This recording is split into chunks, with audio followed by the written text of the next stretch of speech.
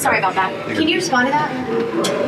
It's just not true, you know, and it's, this is his thing. He uses platforms to disseminate complete misinformation, and then he's not held accountable to it.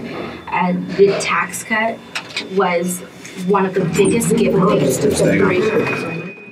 The biggest giveaways to corporations and the very, very wealthy in our society, which one of the myths that we need to debunk is people think that lawyers and doctors are who we're talking about when we're talking about the very wealthy. And I hate to break it to those lawyers and doctors, but they're not the wealthiest folks that we are discussing. The pain from the tax cut has not yet been experienced. It is coming. It's going to come this April, and it's going to be coming in the years to come, where people are really going to feel a lot of pain. The wrong people are going to get their taxes raised, and the people who got the cut are just going to run away with it. Under the surface makes the mainstream get so nervous. It's time for purpose, for news to serve us.